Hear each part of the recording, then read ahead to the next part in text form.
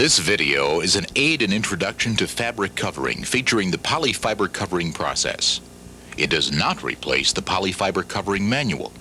Please read and consult the manual.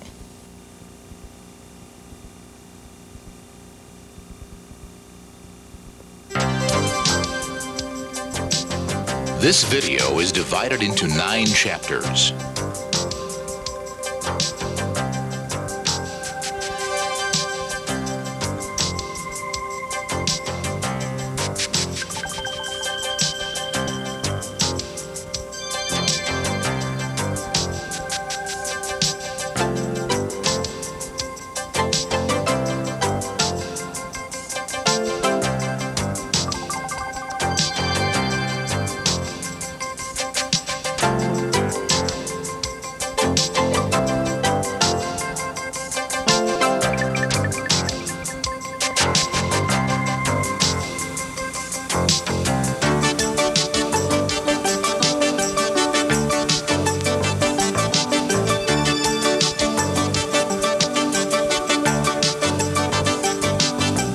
Many different areas of expertise go into the building of an airplane. One of the most important is fabric covering. When home builders discuss fabric covering, one name stands out as a recognized leader, Ray Stitz. As one of EA's earliest members, I've come to know Ray very well. For more than 4 decades, Ray has helped lead the home built movement. He has designed more than 15 aircraft in addition to developing a fabric covering system that is universally acknowledged as the best there is. Perhaps the most important feature of Ray's system is its resistance to combustion, an area we'll cover in greater detail later. On behalf of the EAA Aviation Foundation, which is responsible for bringing this video to you, I'm very proud to introduce this guide to the Stitz fabric covering system. I encourage you to read the Polyfiber System Manual in conjunction with this video for the best results possible. And now, here's Ray Stitz. Hello, my name is Ray Stitz. I've been involved in aviation and fabric covered aircraft since the late 30s. Now I want to talk to you about aircraft fabric. Fabric-covered aircraft account for approximately 30% of all general aviation aircraft in the United States in 1986. And that tabulation does not include 1,000 gliders, gas and hot air balloons, unregistered light aircraft, and custom-built sport aircraft operating in the experimental category. Until the development of suitable man-made fibers in the late 50s, the short service life of natural fibers, cotton and linen, was a major expense in maintaining fabric-covered aircraft, especially when stored outside.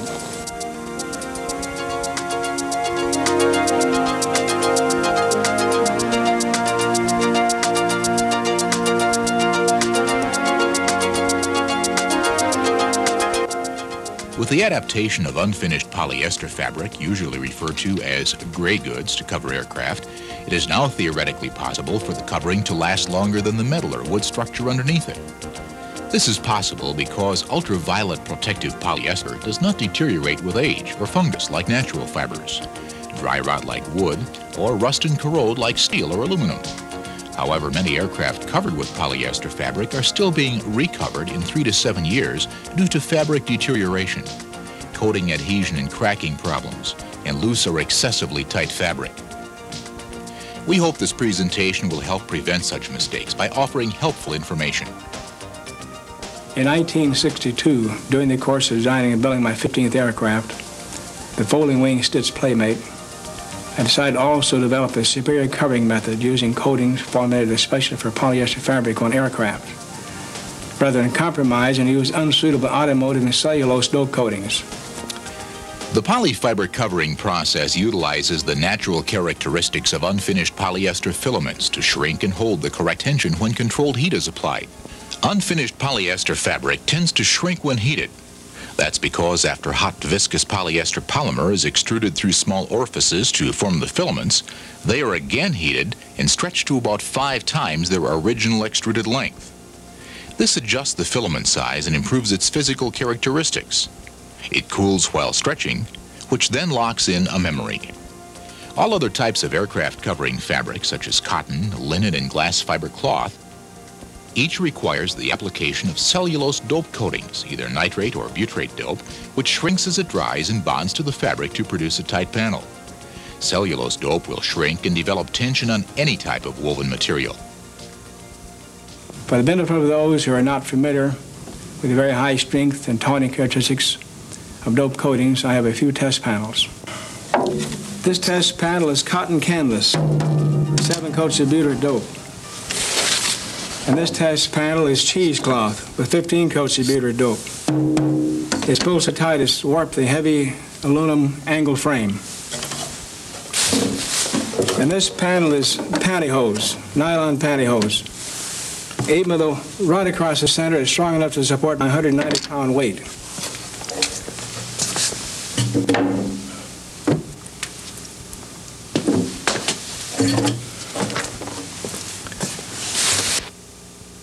And this next test panel is plastic window screen with 7 coats of what is supposedly non-toning dope. With a dope covering system, the fabric acts only as a film former and carries no load until the dope film ages and cracks. Once again, in dope covering systems, regardless of trade names, the dope finish creates the tension, not the fabric. As you'll see later, flexibility and durability may be a problem.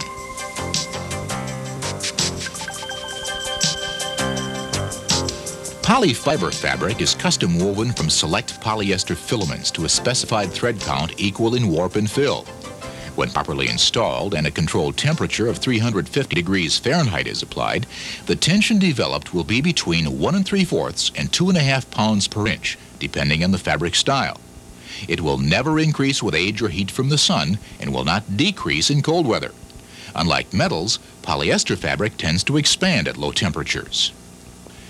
The only authorized heat source for accurate control of the temperature transferred to the fabric is a clothing iron, not a hot air gun.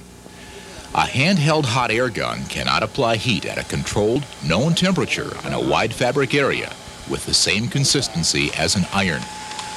The temperature at the center of the air blast from this 1200-watt air gun is 1,000 degrees Fahrenheit. The temperature transferred to any surface being heated will depend on the distance and the time. In about 4 seconds, a wad of newspaper will ignite, or a hole will melt through polyester fabric. In about 2 seconds, nitrate dope on polyester fabric will ignite. The iron should be rated at a minimum of 1100 watts. Smaller irons do not have sufficient heat gain to offset a structural heat sink and hold the selected temperature throughout the fabric shrinking procedure.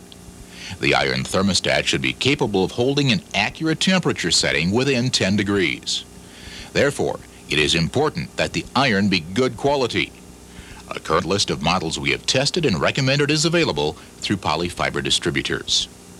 The iron is calibrated and the thermostat position marked to indicate 200, 225, 250, and 350 degrees while the iron is sitting on a half-inch thick stack of paper towels for insulation. A thermometer is placed between the paper towels and the iron in the center of the iron sole plate to indicate the temperature. The thermotransfer from the iron surface to the thermometer is more accurate through a white pigmented silicone heat sink compound commonly used on electronic components. It is available at electronics stores and through Polyfiber distributors. All silicone must be thoroughly cleaned from the iron surface before contact with the fabric. Otherwise, the coatings won't bond.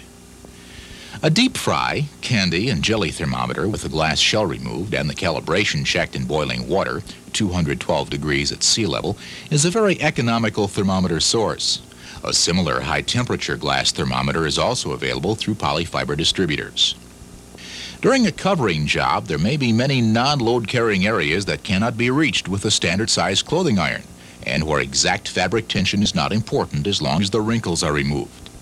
In that event, we recommend a small 165-watt heat-sealing iron, which is used for dozens of applications, including shrinking polyester film on model aircraft. It is available through local hobby shops and through Polyfiber distributors. It should be calibrated the same as the large iron and used only in areas not subject to flight loads, and to smooth the edges of trim tapes and patches, because these little irons are not capable of maintaining the selected temperature on a large heat sink.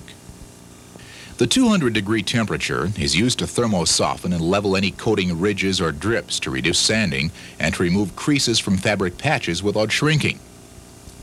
The 225-degree temperature is used to smooth and level any rough cement seam edges before tapes are applied, smooth the edges of all finishing tapes and patches, and heat form fabric around corners.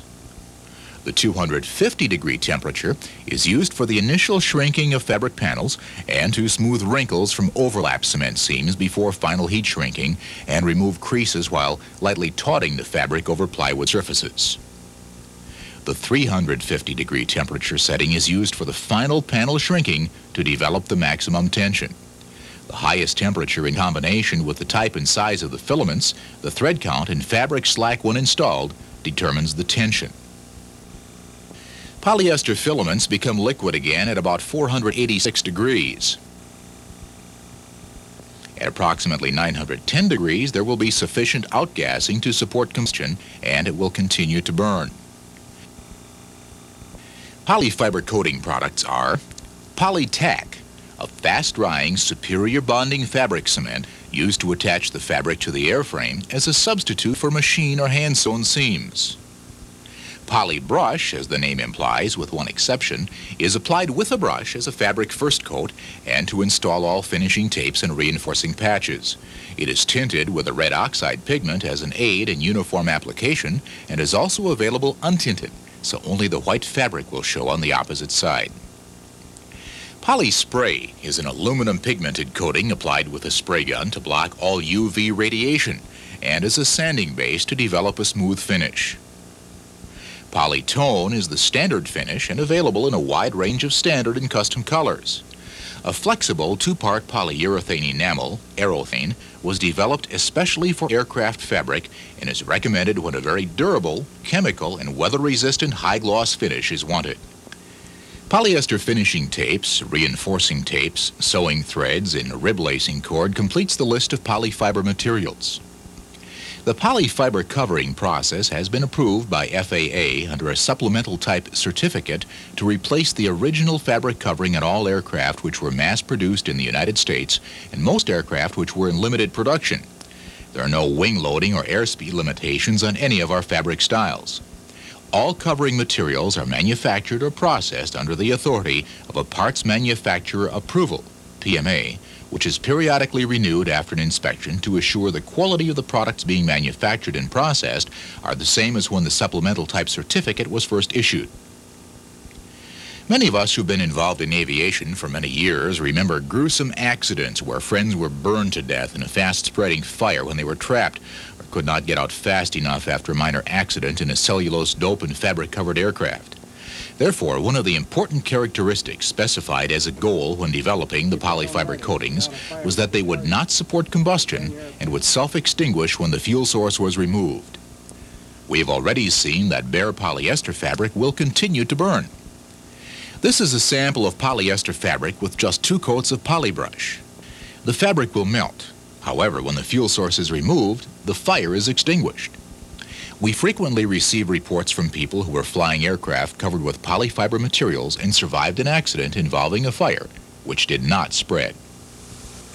For the enlightenment of those who were not familiar with the fast-burning characteristics of cellulose coatings, we will test a few samples on different types of fabric.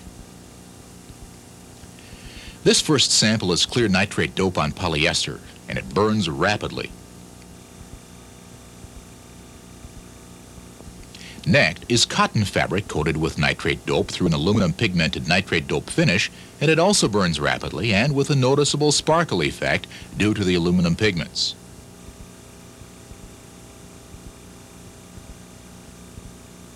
Next is a sample of blue tinted nitrate dope called DAC-Proofer and claimed by the manufacturer to give a complete fire retardant system with 2 coats on polyester fabric.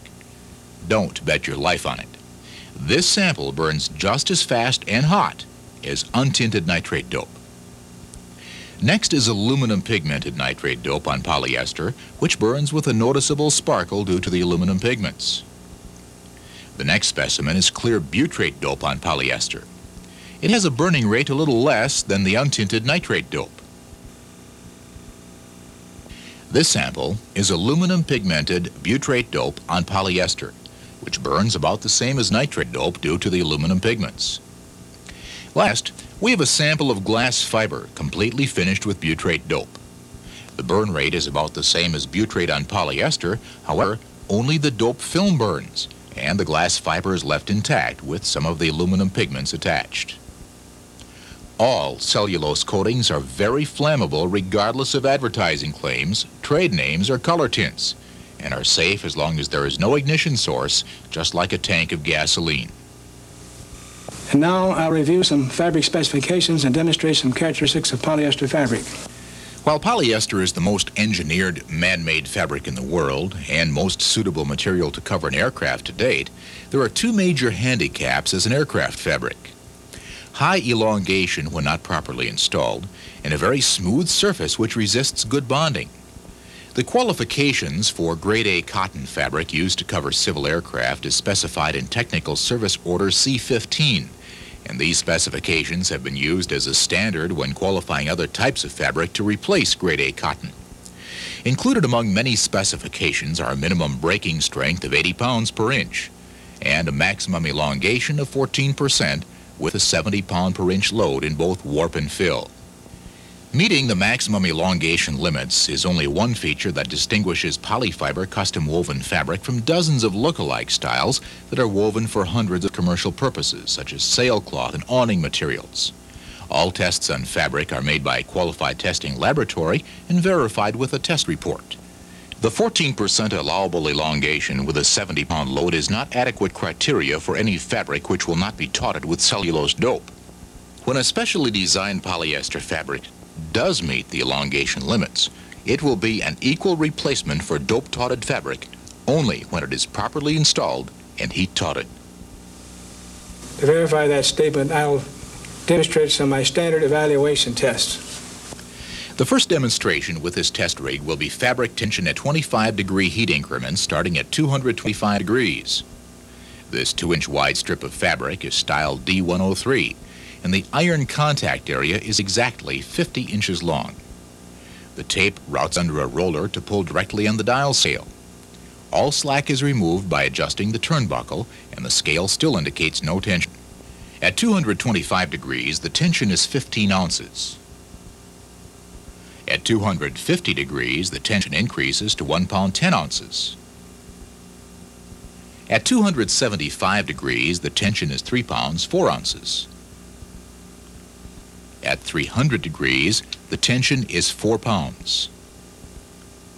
At 325 degrees, the tension is 4 pounds 5 ounces. At 350 degrees, the tension is 4 pounds 7 ounces, which is almost 2¼ pounds per inch width. At 375 degrees, the tension is starting to release and now reads only 4 pounds 6 ounces.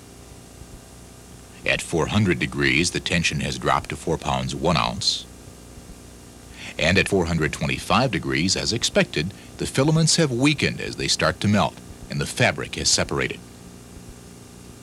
As indicated by these tests, the maximum tension is developed at about 350 degrees, and if not heated at least to that temperature, loose fabric which balloons between the wing ribs under flight loads and expands and wrinkles in cold weather can be expected. While the drop-off in tension is rather flat when approaching 400 degrees, there is a narrow range between 400 degrees and the temperature the filaments will separate. The 350-degree target leaves a little safety margin for an erratic iron and inaccurate temperature calibration. Next, we will demonstrate the tension when the fabric is installed with a lot of slack. The 7 to 10% shrinking capability, depending on the fabric style, should not be misconstrued to mean the fabric should be installed with a lot of slack to be absorbed by heating. We will install another 2-inch wide strip of D103 fabric with 2 inches of slack, which calculates to 4% excess material to be absorbed in the 50-inch long heat shrink area. With the iron set at the initial 250 degrees heat shrinking temperature, tension comes up to 1½ pounds. and the final temperature setting of 350 degrees, the tension is only 3.5 pounds. The previous test showed that at 350 degrees, the tension was 4 pounds 7 ounces when the shrinking was started with no slack. There may appear to be no difference in a finished panel when the shrinking is started with a lot of slack. However, we will give another demonstration to show the further polyester fabric shrinks, the lower the modules of elasticity or resistance to stretch under load, which allows the fabric to balloon between the ribs, the same as inadequate heating. To demonstrate the elongation, we will use 35 pounds, which is only 1/2 the 70-pound load specified in the TSO C15 elongation test. The first test with a 1-inch wide strip of D103 fabric will have no slack, and the iron is set at 350 degrees. We will now mark the strip to measure the elongation and attach the 35 pounds of sandbags to the edge of the strip, which passes over the roller. Then release the clamp. The elongation reads 1.5 inches or 3%. Next, we will install another 1-inch wide strip of D103 fabric with 2 inches of slack or 4%. And then repeat the heat tauting at 350 degrees and heat only the original 50-inch area as the fabric shrinks. After marking the elongation starting point, we will attach the sandbags and release the clamp.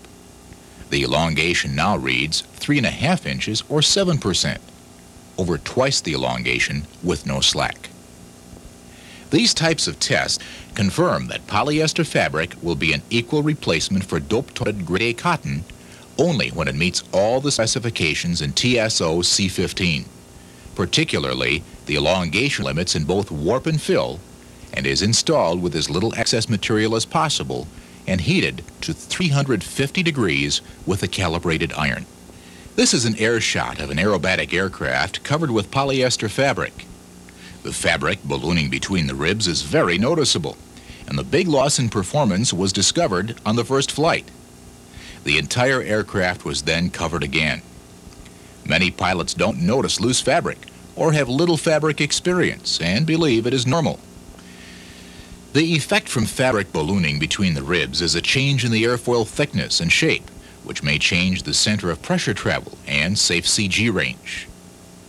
Most noticeable when comparing to the original flight test data is the loss of airfoil efficiency, which increases the takeoff run and reduces the rate of climb, service ceiling, and speed, and may change the stall and flight characteristics such as in recovery.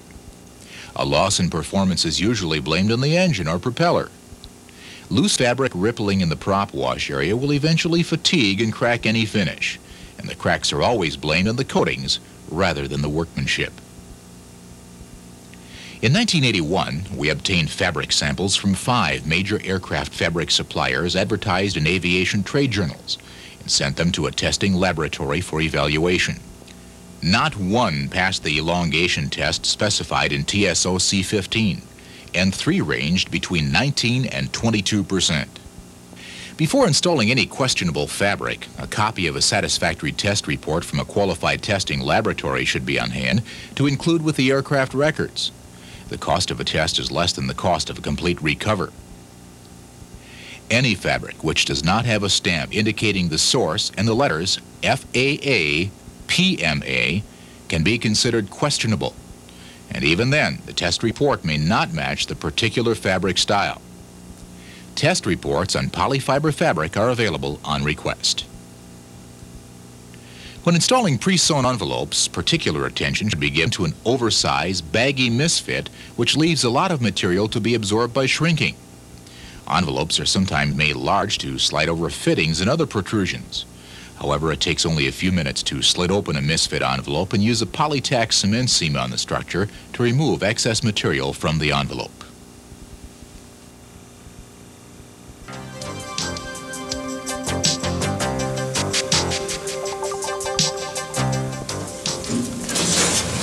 And now that you have all the background information, we'll proceed with some fabric covering, and Norm Dalton will be helping me here. Installing fabric may seem technical and complicated when viewing the completed aircraft. However, it is a very simple procedure performed one step at a time with a few basic rules and guidelines. Any intelligent person with a little skill who will take the time to read and follow the Polyfiber manual can turn out an award-winning project. There are no shortcuts to a top-quality durable covering, either in labor or material. Before installing fabric on an airframe, a thorough inspection should be made to assure the structure is ready for covering, because it could be many years before the fabric will be removed. And even then, it will not be removed due to deterioration of the fabric, because polyester will not deteriorate in any environment in which aircraft, including ag aircraft, are operated. Acid rain, fog or dew, or sulfuric acid spilled from a battery will not harm polyester fabric, as in the case of cotton, linen, and glass fiber. A good covering job begins with good preparation, not the last coat of finish. For example, metal leading edges installed in several sections will slide at the overlap joint due to wing bending loads and thermo-expansion and contraction just sitting on the ground, which causes wrinkles in the fabric at the overlap joint unless the leading edge sections are fastened together with rivets or screws to prevent sliding. Carelessly installed metal trailing edges will move forward a fraction of an inch under fabric tension and form small fabric wrinkles over the ribs, unless the trailing edge is securely anchored or fitted tight against the ribs to prevent movement. Chapter 4 of the Polyfiber Manual will address this further. A misfit leading edge fairing will also move and cause wrinkles over the ribs. Each step and all the options in preparing an old or a new airframe for covering, such as compatibility of old and new wood varnishes and metal primers, corrosion protection, applying anti-chafe tape on sharp corners to prevent fabric damage, and securing control cables and push rods before rib lacing is detailed in the Polyfiber Manual under the caption, Step 1, Preparation. Briefly, epoxy varnish is used on new wood, and to recoat any old varnish, an epoxy primer is used over bare metal where needed and to recoat any old primer. Polyfiber epoxy varnish and primer were developed to meet the special requirements of aircraft and will not lift any old coatings or be affected by any coating solvents. A layer of polyester flannel or non-woven padding may be used to cushion and smooth the dents in old aluminum leading edges. Padding is used only on convex surfaces, never on flat or concave surfaces where the fabric must bond to the surface to prevent ballooning. The padding may be attached only around the edges using polytack to prevent slipping while the fabric is being installed. Part of the preparation on this wing includes pre-coating the leading edge with 2 coats of polybrush, which has been reduced with equal parts of polyfiber reducer to provide a smooth flow out on the surface. The purpose of the pre-coat is to provide a good bond of the fabric to leading edge and eliminate pinholes which are caused by escaping solvent vapors being trapped in voids in the fabric weave. Pinholes are a common problem with any type of coating on multi-fiber woven material. The recommended method to support wings this size when covering only one aircraft is to position them on sawhorses. Wood strips on the sawhorses, padded with scrap carpet to spread the load over 2 or more ribs, should be used to avoid rib damage. It is important that wings and all other components be properly supported during covering and finishing to prevent slipping or falling and damage. We are going to cover this Piper J3 Cub wing with our very smooth 1.7 ounce per yard, 90-pound strength HS90X fabric spanwise and use a polytack cement seam at the leading and trailing edges. In this case, the leading edge is acceptable and does not require a polyester padding under the fabric. If we were going to use polyester padding on the wing leading edge as demonstrated here, we would sew 2 pieces of fabric together with a seam down the leading edge, or sew multiple sections with seams running cordwise to form a blanket, and use the overlapped cement seam at the trailing edge. The first section of fabric is installed on the wing bottom side with the wing position level, listed as Step 2 in the manual. The fabric is spread over the wing and cut to length with a minimum of 1-inch overhang at each end. Use spring clamps to secure the fabric spanwise and cordwise. Position the fabric to extend a minimum of 2 inches past the wing leading edge centerline. The top fabric could also be installed first using the same 2-inch positioning. There's no exact sequence to cementing fabric on a wing. However, we prefer to start at the wing butt and apply the polytack cement on a strip approximately 1 inch wide in 12 inches to 24-inch long increments on the surface of the leading edge. Apply sufficient tension to remove wrinkles from the fabric while rubbing the fabric surface firmly with the back of your hand or fingertips or the brush to cause the wet Polytack coat to be forced up through the fabric weave. Do not apply additional Polytack on top of the fabric surface because a sealing coat will delay the solvents wicking from the filaments and escape as vapors. The bond is between the underside of the fabric and the structure on which the fabric is positioned. A wet coat of Polytack on top of the fabric will not add to the bonding strength, only delay drying. Pre-coating the surface with Polytack and then using a solvent such as MEK to wet the fabric will bond only the small surface of each thread in contact with the dried Polytack film. The strongest bond is made when Polytack is forced up through the filaments. Anyone who is allergic to solvents or coatings should wear rubber gloves when using Polytack, the same as other coatings, and the work area should be well ventilated. There are several hand creams available that are very effective in protecting the skin. The polyfiber covering process allows a wide latitude of fabric attaching methods not permissible with any other FAA-approved covering process, due primarily to the development of the proprietary formula Polytack cement. Polytack avoids the necessity to machine sew or hand sew seams except for large components or wide chord wings when the available fabric width does not allow cementing the fabric directly to the structure around the parameters. A 1-inch overlap fabric-to-fabric Polytack cement seam is stronger in shear loading than our strongest fabric, and in tension tests, the fabric always fails first. In peel tests reported in the manual, Polytack develops over twice the bond as any nitrocellulose fabric cement. The Polytack cement seam approval allows a 2-inch overlap at the wing leading edge and 1-inch overlap at all other areas of the airframe, each covered with a minimum 2-inch finishing tape regardless of the aircraft redline. All cement seams are made over a structure, not in open panel areas. After the full length of the leading edge is cemented, pull the fabric towards the trailing edge and secure with spring clamps. Rough trim along the trailing edge to overhang 1-inch minimum. The aileron recess is rough trimmed to allow the fabric to fold down the backside a minimum of 1 inch.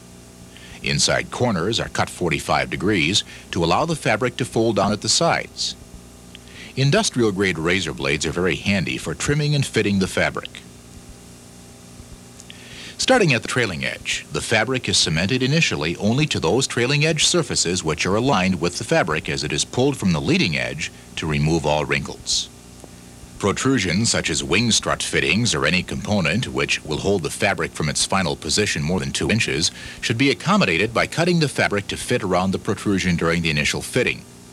2 or 3 inches of the fabric around the holes should then be coated and sealed with 1 coat of poly brush before heat shrinking the fabric to avoid distorting the fabric weave. Small protrusions can be accommodated by cutting the fabric after heat shrinking and the first coat of poly brush, then heat shrink the wrinkles developed by the tension release. Next, the fabric is cemented to the butt rib. Then the fabric at the wingtip bow is cemented into place, starting at the trailing edge and working towards the leading edge to remove wrinkles. After the fabric is cemented around the complete wing perimeter, an iron at 225 degrees is used to form and shape the fabric around all sharp corners. After heat forming around all sharp corners, reverse the wing position to topside up. Any excess fabric at the butt end is trimmed, leaving approximately 1/2 inch to be cemented to the inboard side of the butt rib. The trailing edge fabric is trimmed to allow a wraparound to the forward edge and cemented in place. Trim around the aileron hinges and cement the fabric a minimum 1 inch up the backside of the aileron recess fairing. The fabric around the wingtip bow is trimmed to wrap past the center with 1 inch minimum contact area and cemented in place. After the cement is dried about 15 minutes, an iron set at 250 degrees is used to smooth any wrinkles or fabric folds around the perimeter, and especially along the leading edge before the top fabric section is installed. Polytack cement will thermo-soften and allow the fabric to shrink and remove all wrinkles and not ignite with a hot iron, like nitrocellulose cement and dope. The top section of fabric is rolled out and cut to length the same as the bottom section. The alignment along the leading edge is made first, overlapping the bottom fabric 2 inches minimum, which places the top fabric edge on the center of the leading edge. The 2 inches or wider finishing tape to be installed later will be centered over the fabric edge and will also provide an abrasion buffer on the leading edge. Cement around the complete perimeter the same as the bottom section of fabric, starting on the leading edge at the butt end. The compound curvature on some wingtips causes excess fabric to develop as it is smoothed and cemented in place. Small excess fabric areas may be absorbed by heat shrinking with an iron at 250 degrees using a cardboard support under the fabric. The final tension of the total panel will be about the same regardless of the spot pre-shrinking. The same technique is used to absorb small areas of excess fabric around compound contours throughout the covering project. After the fabric is attached, use an iron at 225 degrees to heat form the fabric around the corners and contours. The wing is again reversed, topside down, and the edge is trimmed at the trailing edge and wingtip to overlap the lower fabric a minimum 1 inch. Excess overlap should be avoided to assure the fabric edge will be located. To use 1 2-inch or wider finishing tape with a minimum 1 inch of tape on each side of the fabric edge to cover the seam, and also serve as the wear and abrasion tape normally installed on all corners and wear points. Sometimes a 3-inch or 4-inch tape is required. The fabric is trimmed and cemented to the concave surface of the aileron fairing with Polytack fabric cement to overlap the lower fabric 1 inch minimum. All bubbles and wrinkles are worked out as the fabric is smoothed with no tension. The wing butt is closed by cementing pieces of fabric cut to fit flat on the butt end with 1 inch minimum overlap on the top and bottom fabric. Excess fabric developed when folding 90 degrees over a curved surface such as the top of the butt rib should be absorbed with heat before cementing the fabric in place instead of slitting and overlapping, which looks amateurish and builds lumps on an otherwise smooth surface. After all fabric edges have been trimmed and cemented down, use the iron at 250 degrees to smooth all wrinkles in the cement seams and lay down any edges. When the last cement seam has dried about 15 minutes, the wing is ready for fabric shrinking. However, we are now going to put some fabric on the fuselage.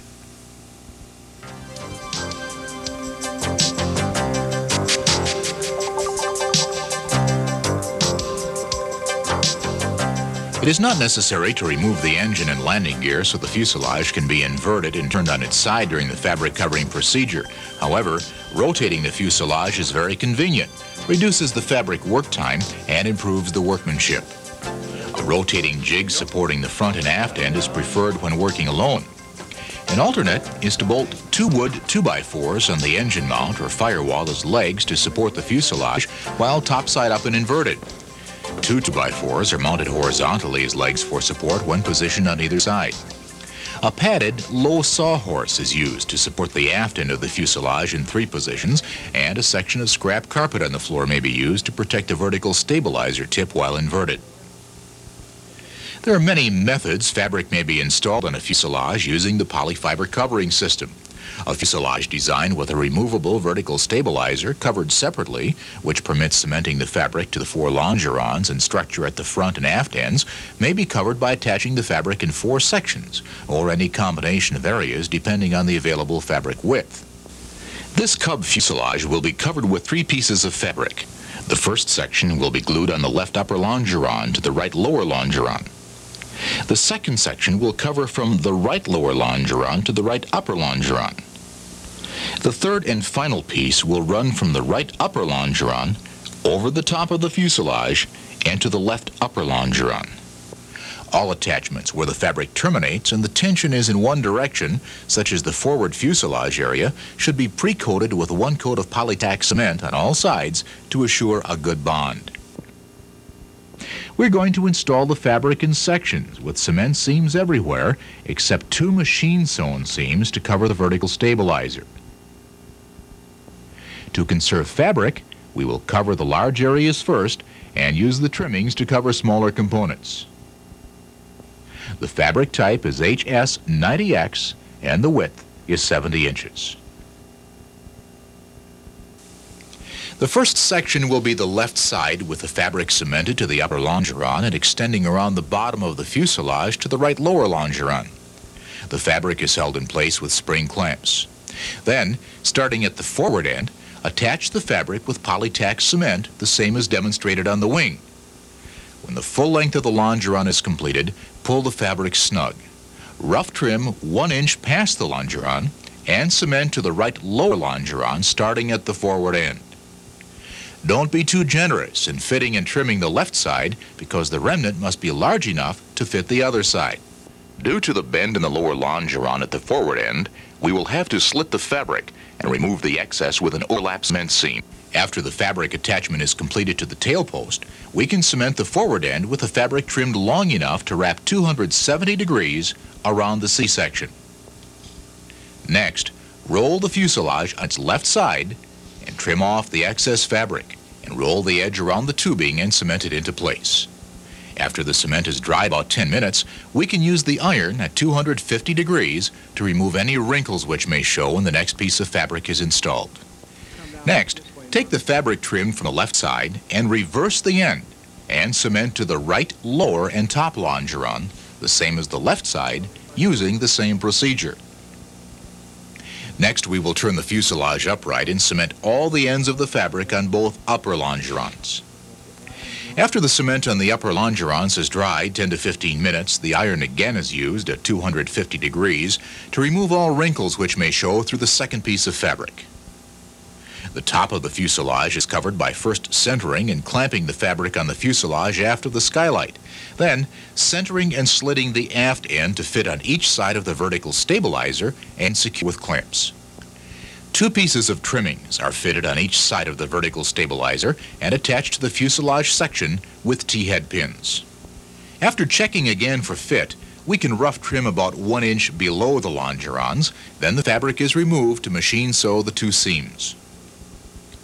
The modified folded fell seam illustrated in Figure 2, Detail E, is usually done 100% polyester fabric because it is very smooth and slippery and difficult to handle in comparison to cotton or textile blends.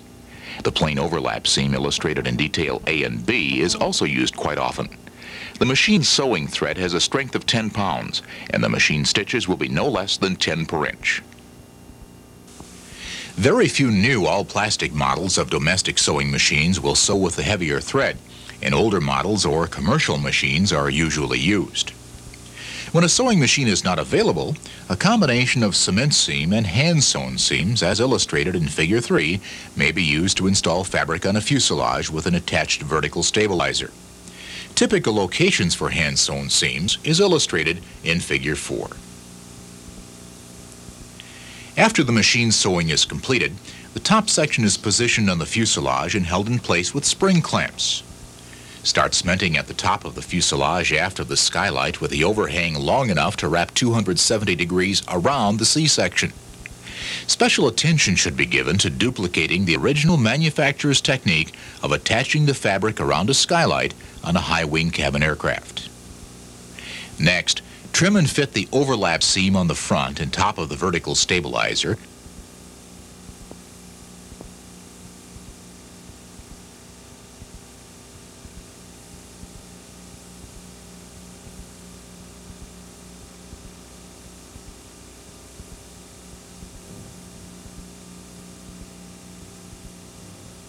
Then, trim and fit around the windows.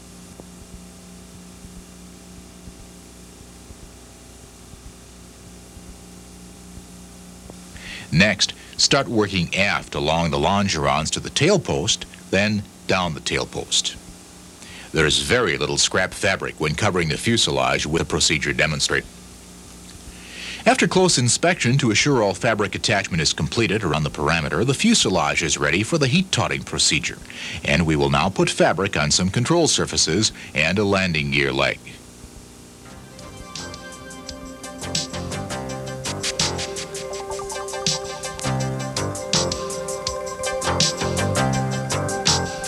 Due to the configuration of this rudder, it is covered with 2 pieces of fabric. Lay the rudder on a piece of fabric and mark around the outline with a ballpoint pen. Then trim about 1 inch outside the line. With the fabric clamped to avoid slipping, start the cement seam along the hinge tube. Then out the counterbalanced rib, then around the outside edge. After the ends are heat formed to fit the contour and cemented in place, and any wrinkle smoothed with the iron as demonstrated earlier, the other half is fitted and attached in the same manner to provide a minimum 1 inch fabric to fabric contact.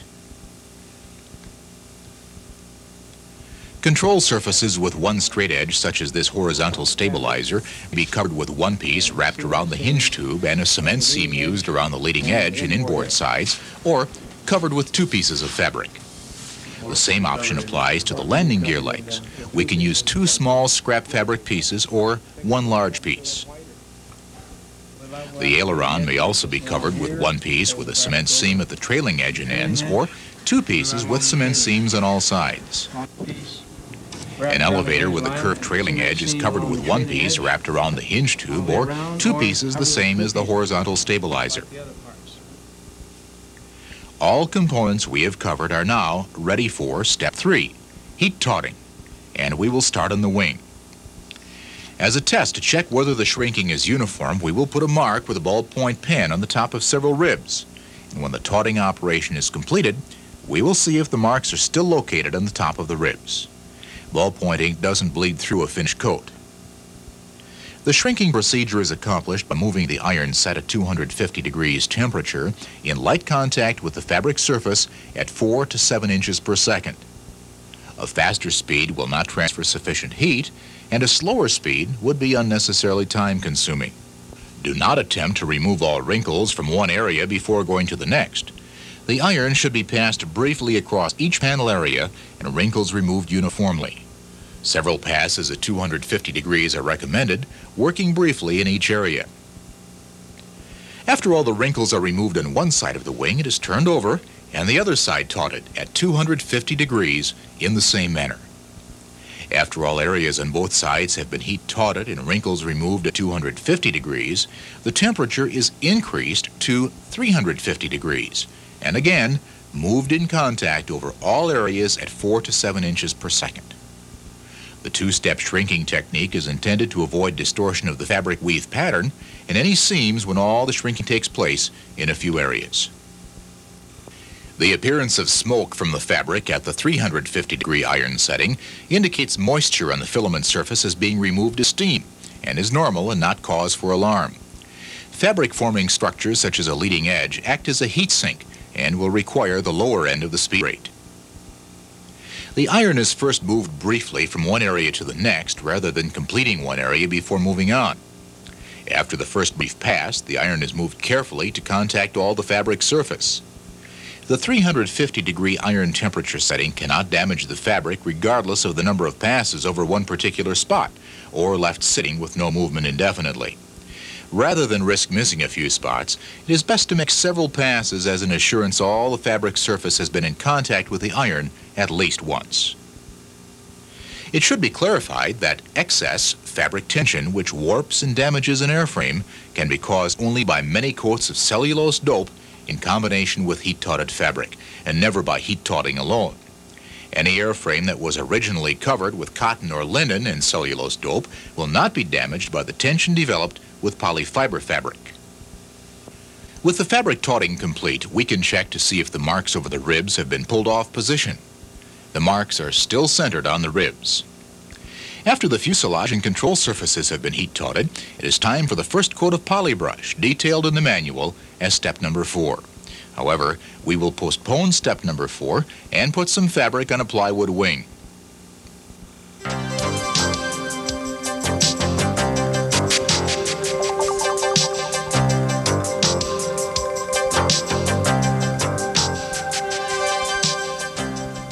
Aircraft plywood surfaces are usually covered with fabric for weather protection because years of service experience have proven the fabric provides the most suitable means of protecting the plywood from abrasion damage and preventing the plywood grain from cracking and opening in the weather. The choice of fabric styles for covering over plywood will depend on the aircraft design. Fabric approved to carry air loads must be used on semi-plywood covered components. If a component has only a few open sections, a combination of D104 over the plywood and a stronger fabric over the open areas could be used. In that event, a 1-inch fabric overlap on the plywood covered with a 2-inch tape is recommended. Plywood components with no open fabric panels, such as this Bolanka wing, may be covered with lighter D104 style polyester fabric, authorized for use only over plywood because the fabric carries no air loads. Fabric may be installed on plywood in strips or sections in any direction in relation to the slipstream. All plywood surfaces should be checked and any small depressions filled and smoothed. Polyfiber lightweight fast-drying composite surface filler, Feather Coat, mixed with micro balloons to make a slurry, was used to fill and smooth many small gouges on this wing. The preparation of plywood surface for covering is detailed in the manual under step number 1, preparation, and includes epoxy varnish over any old varnish or new wood, then 2 brush coats of polybrush over all the plywood surfaces which will be covered with fabric to provide a good bond for the fabric to eliminate pinholes and assure it doesn't balloon and lift off the plywood surface due to aerodynamic loads. Each fabric section is positioned and cemented only around the perimeter. A fabric splice over plywood is not critical and may be overlapped an inch with no finishing tape or trimmed with a razor blade and straight edge to butt the ends and later covered with a 1-inch tape. To remove wrinkles in a Polytack cement seam over plywood, the temperature is increased to between 250 and 350 degrees to offset the heat sink. The heat shrinking procedure for polyester fabric over plywood is different than open panel areas. The iron is used at 250 degrees to remove fold creases and wrinkles which will show through the finish coat. Full fabric tension at 350 degrees is not used because it will bridge or pull fabric out of any shallow low areas of old warped plywood components. The plywood heat sink under the fabric requires slower movement of the iron to heat the fabric. After fold creases and wrinkles are removed, the surface is ready for the first coat of polybrush. But first, we will clean the surface. During production and handling, polyester fabric attracts and holds thousands of lint, dust, and dirt particles ever present in the air and on workbenches, which may show as tiny bumps with the first coat of polybrush. A vacuum cleaner, air blast, or tack rag wiped lightly across the surface is recommended just before the polybrush application. Polybrush, thinned with equal parts of polyfiber reducer, is brushed through the fabric to soften the underlying precoats of polybrush, to embed and saturate the fabric to exclude all air. Work from one side across the surface to remove all bubbles.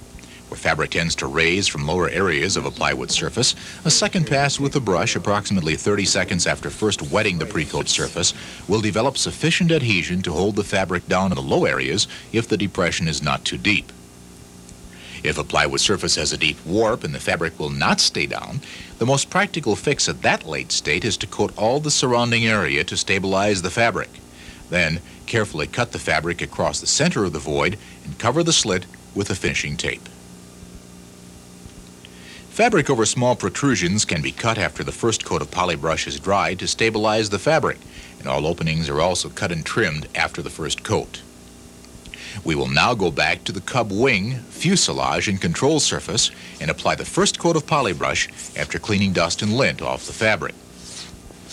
Polybrush penetrates and wets the fabric so it becomes translucent with less run-through when applied with a brush, if reduced about 3 parts to 1 part reducer. Excessive first coat application which drips off the backside onto the opposite fabric or runs down a vertical surface should be avoided. However, other than cosmetic, there is no harm done. Do not add Polytack to polybrush to increase the adhesion because polybrush already has all the adhesion needed and the fast evaporating solvents in Polytack accelerates the drying time of polybrush. Apply the polybrush in wet uniform strokes. Do not continue brushing after polybrush starts to dry because it will rope or drag on the brush and may show as a rough surface through the finish coat. First coat brush patterns other than roping never show because polybrush penetrates and levels with the surface of the fabric. If the appearance of the coating buildup is not satisfactory at any stage during the coating procedure through to the finish coat, use a new lint-free cotton cloth soaked with polyfiber reducer to remove the coatings to the bare fabric and start again. Don't use old laundry or shop towels which will contaminate the surface.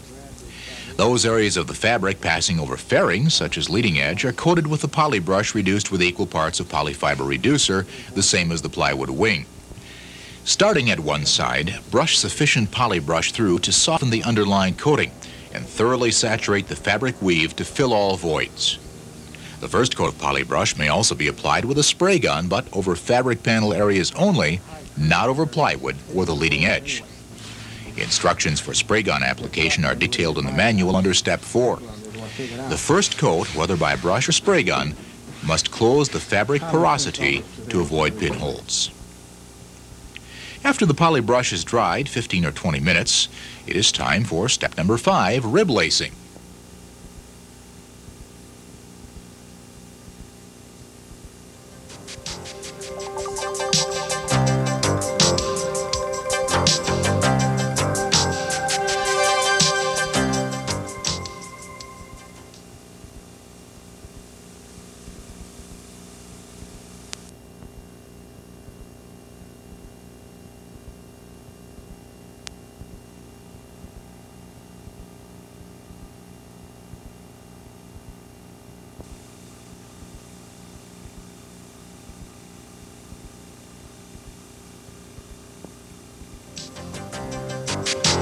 Various methods are used other than lacing cord to attach fabric to an airframe.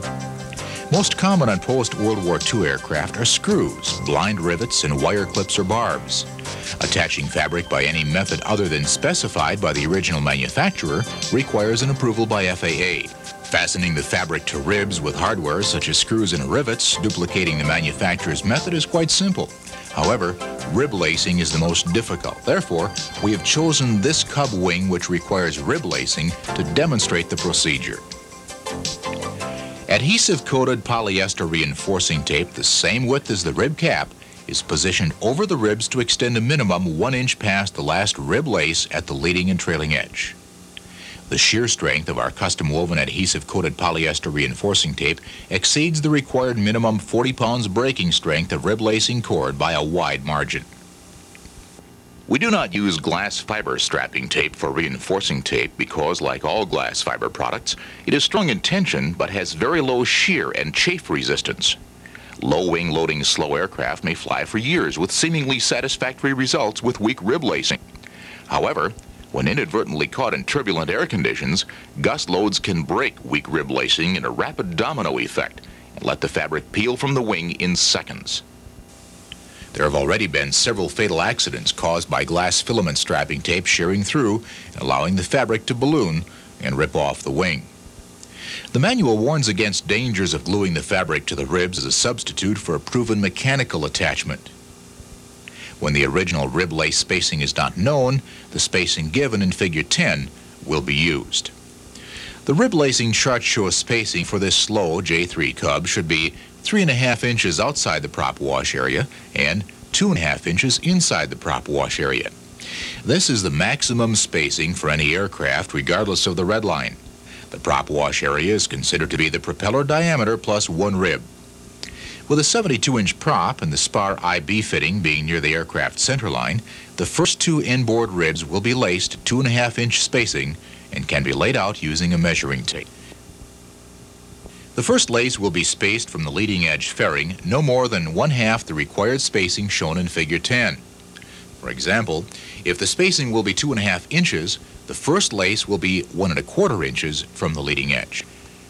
After marking the lace spacing on the first rib outboard of the prop wash area and the last full tip rib, a chalk line is snapped across all the ribs to align the spacing.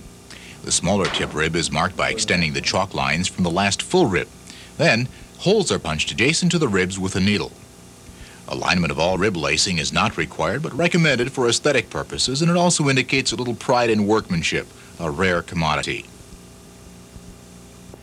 This chart shows the 2 different rib stitch spacings used on this Cub wing. The inboard prop wash ribs are shown in red. The outboard key ribs are green. Each of these key ribs, as we call them, has 2 keyholes. As you'll see later, these keyholes are used as a guide for the elastic band. Next, we push a needle through the wing with the needle parallel with the spar face at the trailing edge and leading edge in the prop wash area, and the same key ribs outboard of the prop wash area to mark the locations on the bottom side of the wing. To ensure the lace spacing on the flat bottom of the wing will be reduced proportionately to match the locations on the top of this high camber airfoil, with the lacing cord parallel to the spar face, we will develop proportional spacing by stretching an elastic band about 20% across the top of the wing and mark the lace locations on the elastic. One side of the elastic is used for prop wash area, the other the outboard spacing. The wing is then turned over and the marks on the elastic is matched to the leading edge and aft locations, which were marked by the needle holes at the last full tip rib and the first rib outboard of the prop wash area. The lace locations are marked, then a chalk line is used to mark all the ribs in between, the same as the top surface. The two prop wash ribs are marked from the elastic and the lacing holes are punched adjacent to the rib with a needle, and then the chalk lines are wiped off with a clean rag. Wings with a rib cord up to approximately 4 feet can usually be rib laced with one length of cord without loss of time untangling the excess length or fraying the cord and wearing off the wax coating by repeatedly pulling through the fabric. Wider cord wings with thick sections are best rib laced with several cord lengths 6 to 8 feet. At the end of the cord, the knot is tied off with a half hitch, then start with a new cord or a new length can be tied on the end using the splice knot illustrated in Figure 11. The length of cord required to lace a complete rib will depend on the wing rib thickness, lace spacing, and rib length and can best be determined after experience with a few ribs. We will plan on using 2 lengths on these ribs. Polyfiber rib lacing cord, either flat or round cross section, may be used, and both are impregnated with a microcrystalline fungicidal wax. A floodlight under the wing, silhouetting through, aids in avoiding control cables and tubes and helps find the holes when pushing the needle through the wing. We're going to use the polyfiber hidden rib lacing knot, which positions the knot inside instead of leaving bumps on the outside. It is the same modified seine knot illustrated in Advisory Circular 43.13-1A, which can also be used, but the tying procedure is a little different. To help the camera pick up the details of the knot tying procedure, we've coated a short section of rib lacing cord with lamp black, which bonds to the wax and will not bleed. The rib lacing procedure is started by passing the needle through the pre-punched holes at one end of a rib, through the bottom, and back up the other side. Then, tie a square knot, as illustrated in Figure number 13, Step 1. A simple way to tie the starting square knot is to fold the longer cord double and loop over. Then, pass the short end through the loop. We will demonstrate again, then lay the knot out to show that it is a square knot. Now we'll show we have a like that.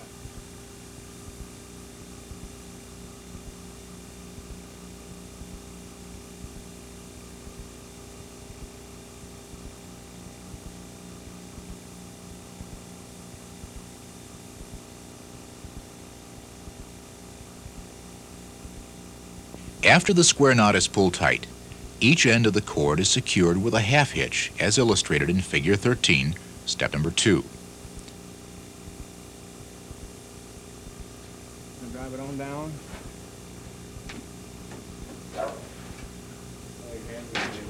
Okay, how's that? Show that?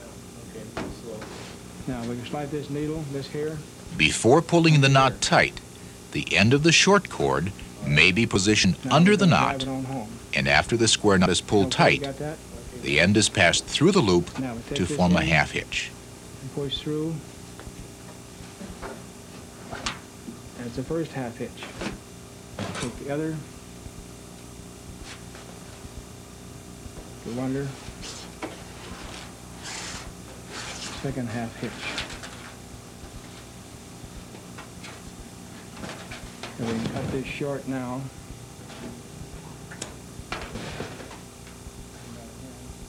Let's repeat the procedure with the camera.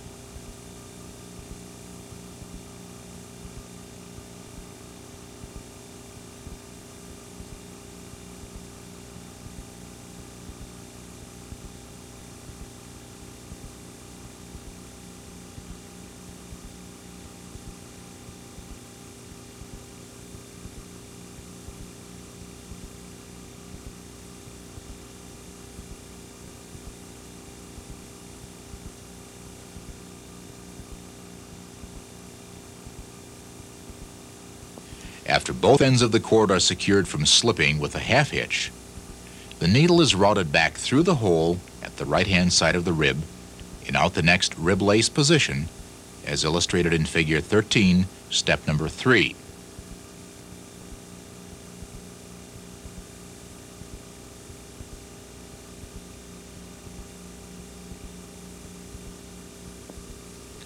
All the cord is pulled through to the new rib lace position, and the needle routed back through the same hole to the opposite side of the wing, as illustrated in Figure 13, step number 4.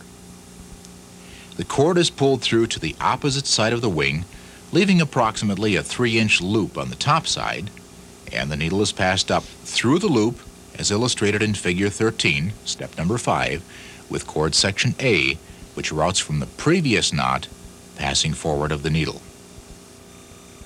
Now, we want to get the one that comes from here, but in front. You get that now? How's it looking? The needle and all the cord is then pulled through to the top side, and the needle hook used to pull cord section A under cord section B, as illustrated in Figure 13, step number 6, while holding cord section D perpendicular to the surface.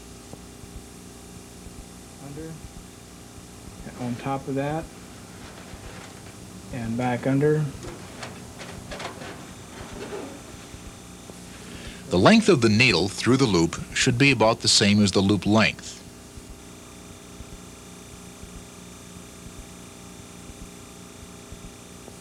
The needle tip is then passed over cord section A and under cord section B, as illustrated in Figure 13, step 7. Then, over cord section D, as illustrated in Figure 13, step 8. And all the cord is then pulled through the knot while holding cord section D perpendicular to the fabric surface to avoid cord entanglement.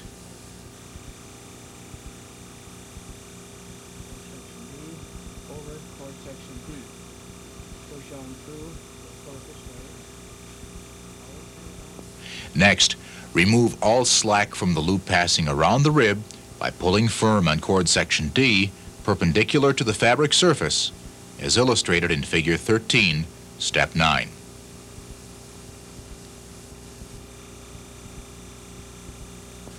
After the loop around the rib is pulled tight, with all the slack removed by pulling firm on cord section D, the thumb is positioned over the knot, and the knot is secured by pulling on cord section E, as illustrated in Figure 13, step 10. The thumb right here, and take this section here and drive it home. Done. Pick up the next one, go under.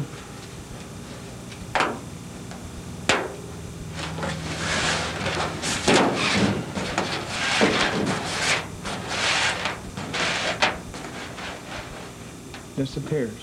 White. Let's repeat the procedure with the camera.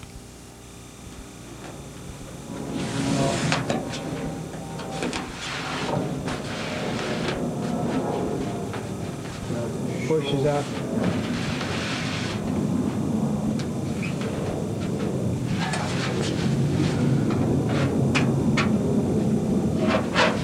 Okay.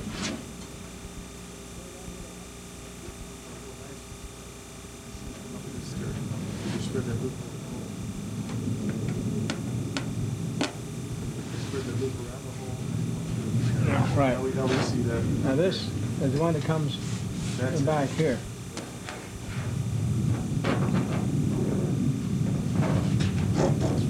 We're going to keep about that much of a loop. Hang on to this one. Go under, and we catch that one. Get it out of there. Got that so far. We want the same distance from here to here. So we can roll over, go under there. Got that? I can see that now. Now, over, back. That's it. Now get my head out of the way. Pull it through slow so you watch it. They follow the bare piece of string after that little one gets out of the way. Now we see it. Now we'll keep this one here. Only section D. Keep tightening up. And heading away. Now we see the not moving, and that's Move in. Don't let go. Now it's snug. Now we transfer. Take this here. Put the thumb right here. Take this here. That's a needle end. you can't see that end of it. Done. After all rib lacing is completed on the rib, then tie-off is made with a half hitch as illustrated in Figure 13, step number 11. The needle is then routed back through the wing and the knot is pulled through the hole, then the cord is cut. During the rib lacing procedure, any internal stationary obstruction may be circumvented by routing the needle forward or aft adjacent to the rib. Pull the needle through, then return through the same hole and exit at the desired location.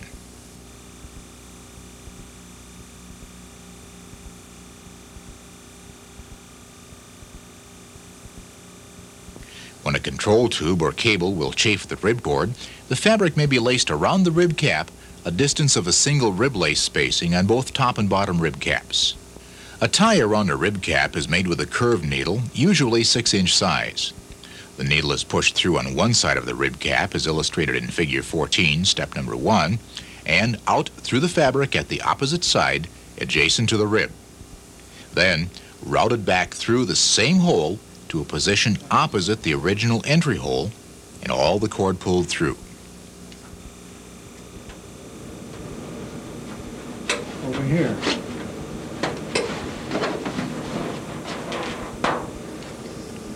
A square knot is tied and pulled tight.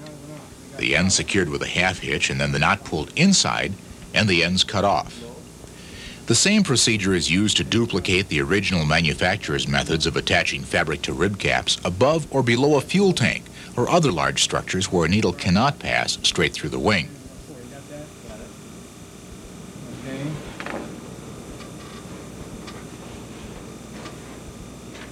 Take this one. Real slow. I can feed it back under here.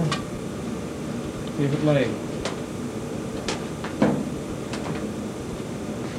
Now we take this in, push it through. See it? Nope.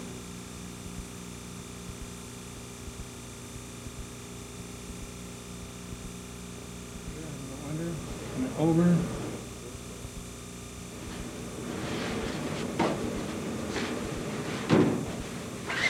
Both of them and go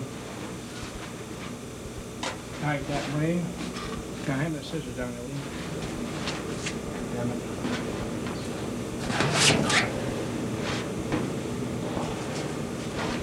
Got this now? Mm-hmm.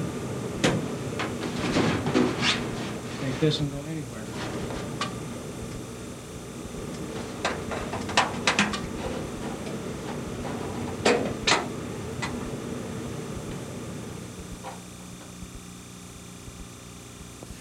After all rib lacing is completed, a check is made to assure the rib lacing does not interfere with any control cables, tubes, or rods inside the wing. When the original lace spacing on tail surfaces is not known, the recommended spacing is twice the spacing in the prop wash area on the wings. For example, if the spacing in the prop wash area is 2.5 inches, all tail lace spacing would be 5 inches. The reinforcing tape can be continuous or cut in 2-inch lengths centering on the individual rib lace. A single lace tie is started the same as the continuous rib lace by passing the needle around the rib and tying a square knot as illustrated in Figure 12.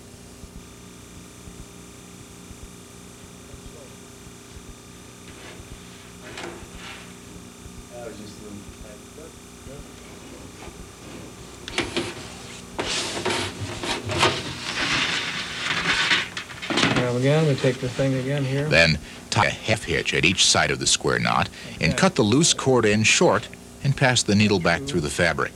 Like that. It flips over, becomes like that again. Got it.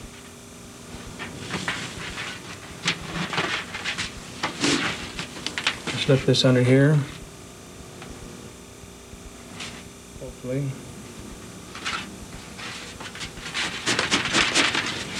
Then take the end through here, back again. Good.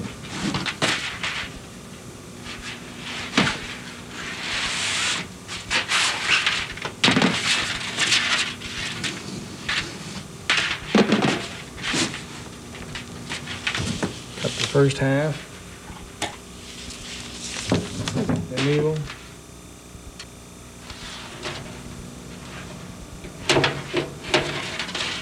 Again. Pull on the cord to cause the loop to rotate and pull the knot through the hole. Then Maybe cut turn the it cord. Good.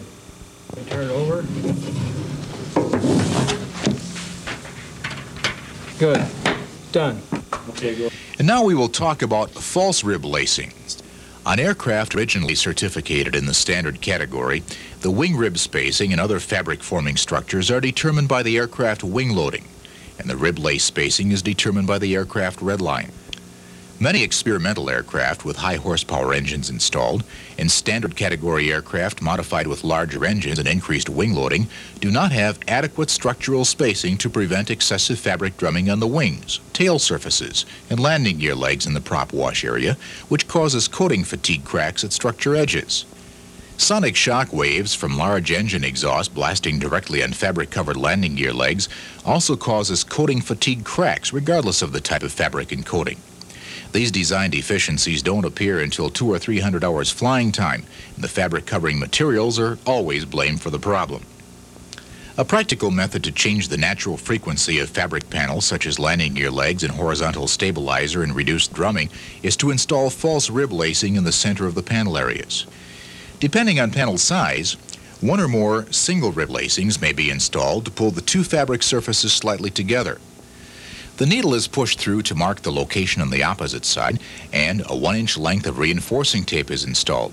Then, the needle is passed back through the two surfaces and tied with a square knot and finished the same as the single lace demonstrated earlier.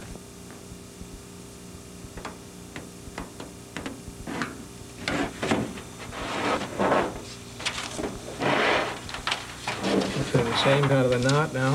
Yes, sir.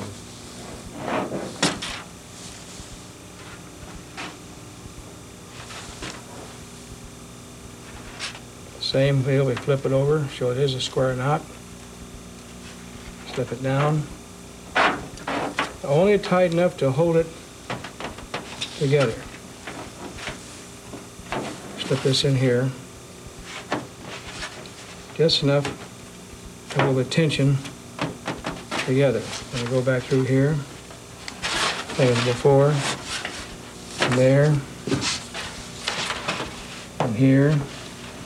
Get my thumb out of the way. See what coming through there? And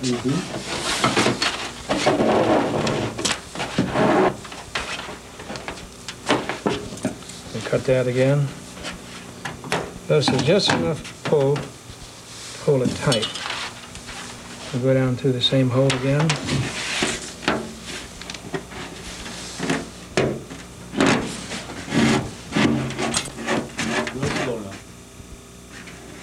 Okay. Got it? Yep. Now, let me show you something here on camera. This enough? You get that?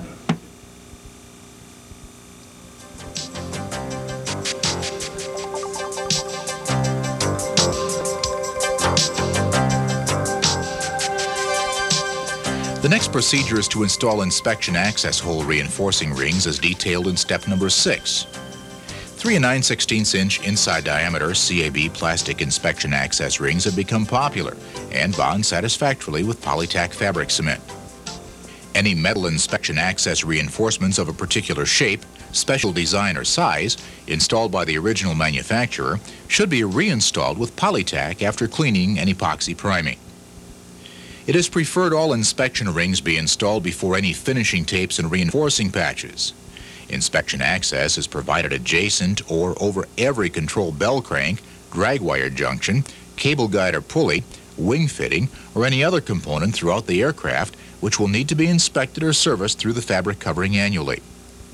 They are installed only on the side and bottoms of the fuselage and bottom of the wings, except where installed on the wing top surface by the original manufacturer. Sometimes, tail surfaces will have inspection holes. Cutting the holes may be delayed until needed. However, all inspection covers should be finished in matching colors with any trim lines and stored. Spraying matching colors a year later is expensive and time-consuming. Tapes or patches over aluminum access reinforcements are optional but recommended in the prop wash areas on the wings and forward fuselage bottom, which are subjected to continuous vibration from the prop blast. Fabric patches over plastic rings is also recommended because plastic is not a stable material. It becomes brittle at low temperatures and fatigues and cracks from prop blast vibration, and rings are often cracked during removal and installation of spring clip-held covers. Minimum 7-inch diameter patches cut from scrap fabric should be installed with polybrush. Any creases and small wrinkles in the patches can be removed with the iron set at 225 degrees after the first coat of polybrush is dried. Fabric to be used for patches may also be mounted tight on a rectangular wood frame and the iron used with the temperature set at 250 degrees to remove creases. Then, 1 coat of polybrush applied. After drying, the smooth, crease-free material is cut for patches. After the inspection rings are installed, the next procedure will be to install the finishing tapes and reinforcing patches as detailed in step number 7. Use only polyester finishing tape, not cotton, because cotton will deteriorate regardless of protection and storage conditions and will have to be replaced to protect the rib stitches and sewn seams. Pinked edge tape is preferred over straight edge tape because the pinked edge provides 41% more edge distance to increase peel resistance.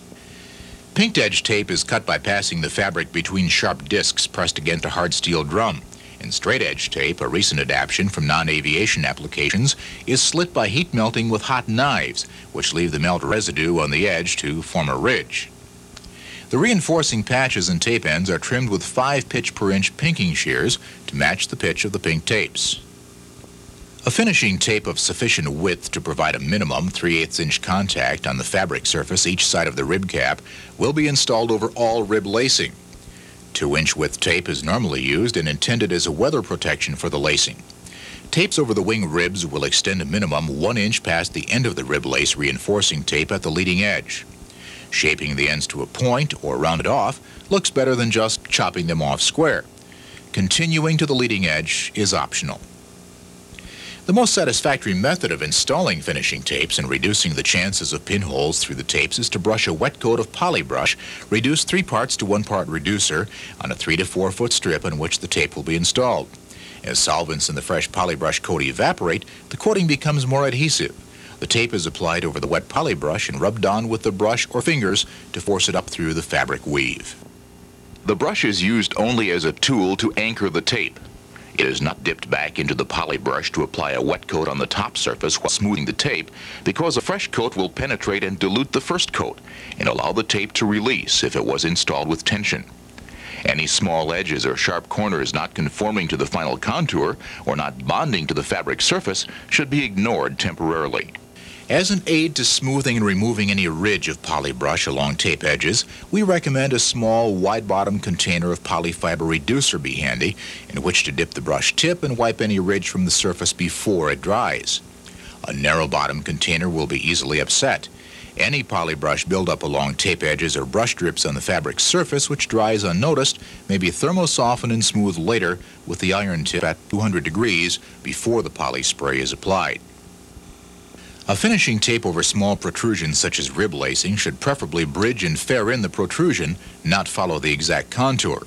Solvent vapors trapped in the resulting cavity immediately surrounding the protrusion will not expand to cause a bubble because an escape route is provided by the rib lace. The same tape width used over the wing ribs should be installed over any false or nose rib ends, top and bottom, as an abrasion buffer. A minimum 2-inch wide polyfiber finishing tape is installed to reinforce all fabric seams. The tape is centered on the outside edge of cement seams and centered on machine-sewn and hand-sewn seams. Wider tapes are optional and recommended where a seam is adjacent to a sharp edge, needing a tape as a cushion against abrasion rather than using 2 overlapping narrow tapes. The minimum 2-inch wide tape should be installed as an abrasion buffer span-wise in the wing leading edges and stabilizer leading edges if a tape is not used over a seam in those locations. Wide tape or pieces of fabric trimmings are fitted over any openings not covered with the initial fabric fitting. Tapes should also be installed over the edges of all fabric forming structures if not taped with a seam. Holes for control horns, strut fittings, hinges, and control cables will be reinforced with a fabric patch extending a minimum 1 inch from the edge of the hole.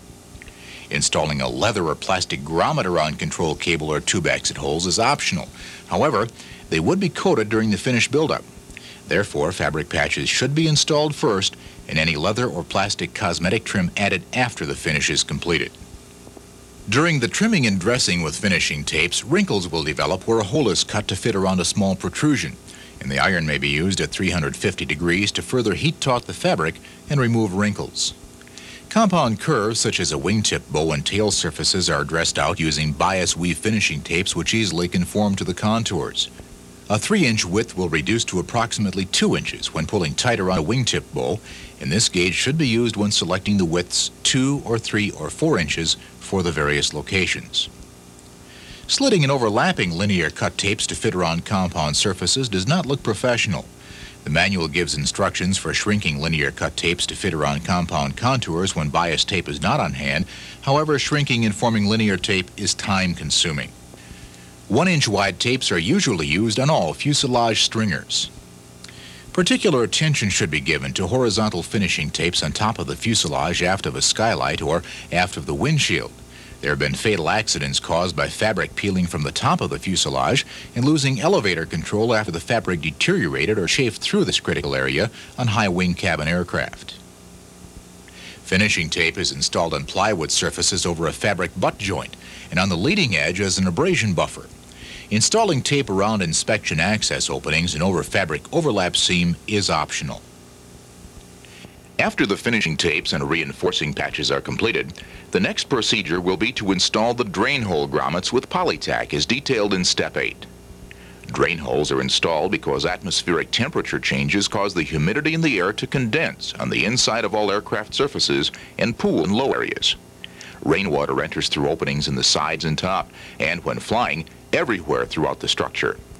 Taxiing on wet runways also splashes water up through any bottom holes. Therefore, provisions must be made to drain water from the lowest point in each fabric panel or plywood component throughout the airframe while in a normal stored attitude. A drain hole is installed on each side of a rib and flat panels that do not drain to one point, such as horizontal tail surfaces. Aluminum drain grommets are preferred over plastic because the plastic will melt when using the soldering iron to open a hole rather than serve as a guide to develop a neat round hole. Small round fabric patches over the grommets are optional. Drain holes through plywood skins are not reinforced. Seaplane grommets with a protruding lip are installed with the opening facing aft in all areas subject to splashing from the wheels, or in the case of seaplanes, used throughout instead of flat drain grommets. Before the seaplane grommet is installed with Polytack, a 1/4 inch hole is melted through the fabric. Pre-soaking plastic grommets or inspection rings in any reducer or MEK will cause the shape to distort and warp. After the components are completely dressed out with all the inspection hole rings, finishing tapes, reinforcing patches, and drain grommets installed, we will use the iron set at 225 degrees to remove wrinkles in patches and tapes and to lay down and bond any loose edges. Be careful about using the iron on concave surface wrinkles and cause the fabric to shrink and pull out.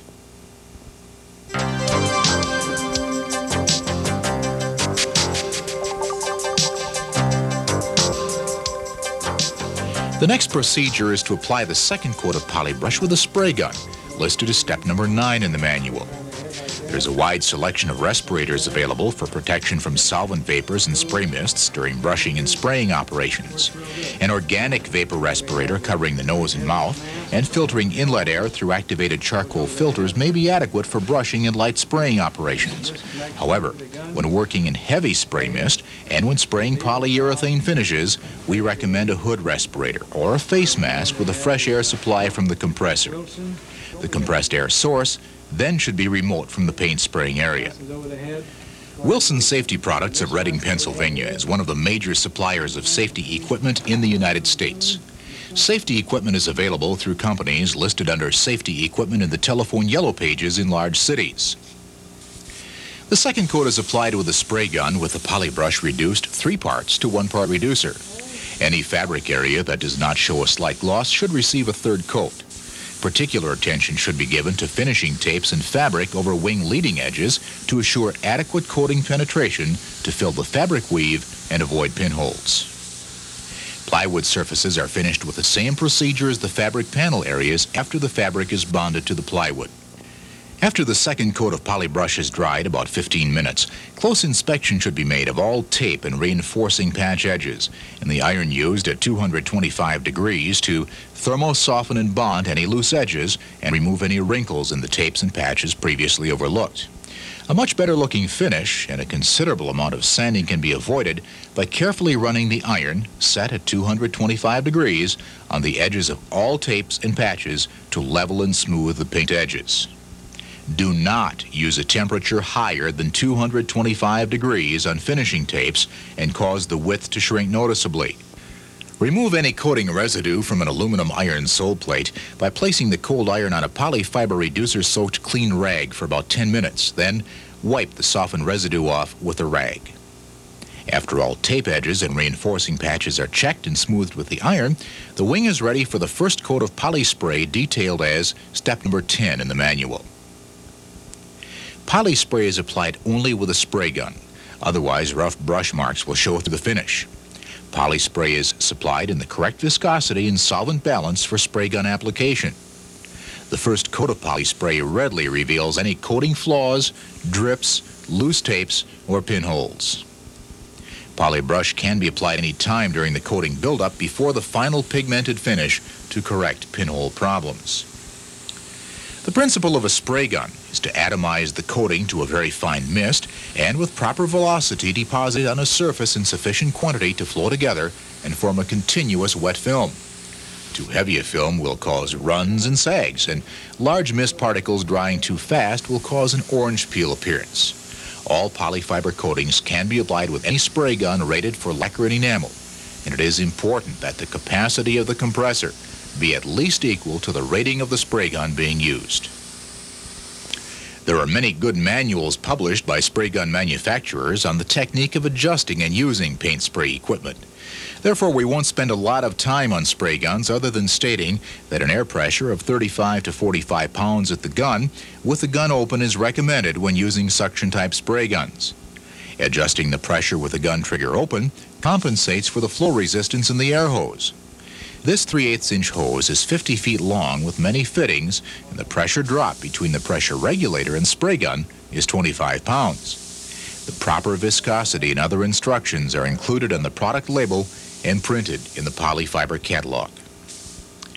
After the first coat of poly spray is applied, a Teflon or Silverstone coated iron may be used very lightly to smooth tape edges previously overlooked. However, heavy pressure will imprint the coating. If it is necessary to use the iron to lay down loose edges or remove a small wrinkle, place smooth aluminum foil over the poly spray surface. An alternate is to remove the poly spray with polyfiber reducer on a clean rag, do the rework, then rebuild the coatings. After a thorough inspection and all touch-ups are completed, the wing is ready for step number 11, the second coat of poly spray to build a sanding base.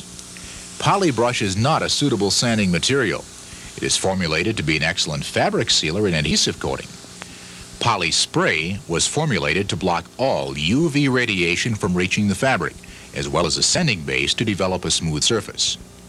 Sanding should not be attempted until after the second coat because good sanding technique requires that the microscopic high points of a coating be removed and leveled with the bottoms of any pits. And when a coating is very thin, it is very likely tapes and fabric will be cut through over structural edges. After the second coat of poly spray has dried 30 minutes to 2 hours, depending on the weather, the surfaces are ready for step number 12, sanding. The surface may be wet sanded with number 280 grit 3M wet or dry sandpaper or equivalent. 9 by 11-inch sandpaper sheets are best used by folding across the center, then splitting in half. Fold in thirds around a rubber sanding pad which spreads the hand pressure more uniformly over the paper surface. Submerge the sandpaper in water to clean the paper surface about every 25 strokes, or squeeze water from a large sponge on the fabric surface to run across the sanding area. The sandpaper is refolded or turned over to use all three surfaces before discarding. A worn paper will have reduced slide resistance and can double the sanding time. Changing paper is more economical. Poly spray should be sanded only sufficiently to develop a smooth surface and not purposely sand it through to the poly brush. Do not sand over screw heads, rib lacing, or any other sharp edges which will quickly cut through the fabric. Free, inexperienced help when sanding fabric surfaces usually becomes very expensive when small patches are required to cover holes sanded through the tapes and fabric over rib laces and structure edges. After the sanding operation is completed, the sanding residue is washed from the surface, not allowed to dry because wiping the dry surface leaves a powder. Use only clean rags or a new sponge, not old laundry. After the sanding is completed, the component is then ready for step number 13, the third coat of poly spray. A minimum of 3 coats of poly spray is recommended, with no sanding on the last coat because the coatings must block all ultraviolet radiation. The electromagnetic energy wavelengths we define as ultraviolet are not the harmless visible wavelengths we define as light. However, a fair gauge of ultraviolet blocking is to block all visible light. Special attention should be given to areas along ribs, stringers, and structure edges where poly spray is usually sanded through. Coarse weave polyester styles usually require 4 or 5 coats to develop a suitable base for a smooth finish. However, the finer weave style, HS90X, is ready for the finish coat after the third poly spray application. The completed coating system should fill the fabric weave. However, we strongly recommend that the coating buildup not completely hide the fabric weave or the tape edges because excessively thick coatings may separate by tension when the fabric is pressed around the sharp edges of ribs, stringers, and fuselage structures. The polyfiber coatings are flexible and non-tauting, but must retain a certain amount of toughness to resist scratches and abrasions. There is a limit to stretching at any one point when pulled around the outside of a sharp radius. A common coating stretch and separation problem is caused by a misplaced foot along the edge of a catwalk. A thick, heavy coating buildup which hides all tape edges and fabric weave is a negative factor and only shows a lot of money was spent on unnecessary materials and many extra hours labor to add a lot of extra weight to the airplane. Very often, thick, heavy coatings hide very poor fabric workmanship. Good workmanship is indicated by straight finishing tapes and all tape and reinforcing patch edges laying down with no cutting or notching the tapes to conform to the surface, rib lacing alignment, uniform application of all coatings with no runs or orange peel, no sandpaper damage, clean sharp edges on trim lines and end numbers, and proper fabric tension throughout. Unfortunately, workmanship can't be packaged and shipped in a box or written into a manual. After the final coat of poly spray has dried about an hour, the wing is ready for step 14, the pigmented finish. In this case, we're going to use Polytone rather than Aerothane, an optional high-gloss, very durable, flexible polyurethane enamel. Polytone is a one-part, fast-drying finish formulated to be durable in hot, sunny climates and remain flexible in very cold climates. It is easy to repair and hide hanger rash and other damage. It may be rubbed with a compound and waxed to produce a gloss equal to any other one-part finish. Polytone is also recommended for metal components when the fabric is finished with Polytone to assure a good color match. It is used on metal only over clean, scuff-sanded epoxy primer to assure a good bond. All pigmented coatings should be shaken in a double-action paint shaker for about 5 minutes. If the can has been sitting on the shelf for 4 or 5 years, allow about 15 minutes shaking. Then filter through a paint strainer cone. Before shooting the finish coat, wipe the surface lightly with a clean tack rag to remove any lint and dust particles. Never rub a tack rag hard on a surface because the wax will transfer to the surface. Spray a minimum of 2 wet, smooth coats of Polytone, allowing approximately 30 minutes drying time between coats. An additional third coat will depend on the Polytone color of the surface being painted, spray equipment, and the technique of the painter. Dark shade finishes have better hiding power than light shades, and many times an inexperienced painter will waste half the paint into the air with an improperly adjusted gun and a slow trigger finger. When adequate spray painting facilities are not available, and it is necessary to control the drift from spray painting or control dust or insects settling on freshly painted surfaces, we recommend an economical paint spray booth be constructed using low-cost polyethylene plastic sheet on a light wood frame hanging from the ceiling. The Polyfiber manual gives suggestions for construction of a temporary paint booth with exhaust fans and inlet air filters.